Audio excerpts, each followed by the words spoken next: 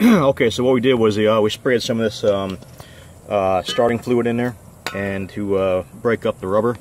And as you can see on this pulley, there's some rubber down in the actual groove, and we already sanded the V part down, so we're just trying to get the leftover remnants of the old belt in the groove out of there. As you can see, it comes right off once you soften up that rubber like that.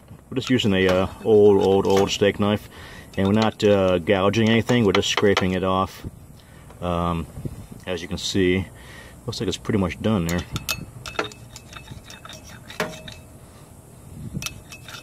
So you want these pulleys nice and clean, and you also want them dry. You want them clean, and you don't want any oil or debris on them, or else it can cause slippage, and then the slippage in turn will burn the belt and will cause a lot of heat and destroy the belts right away.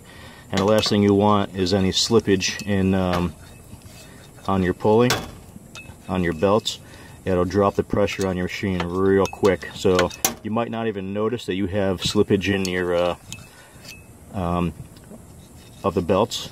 But I can guarantee you, if you think your pressure is down a little bit and doesn't seem like the machine doesn't seem like it's working like it used to, then most likely you have slipping of the belts. And as you can see, I've actually gone ahead and cleaned all that out. All that super shine is gone, and that's what you want. You want it real clean. I'm going to go over this one more time just to get all the excess off. Take your time. Okay. And that's it.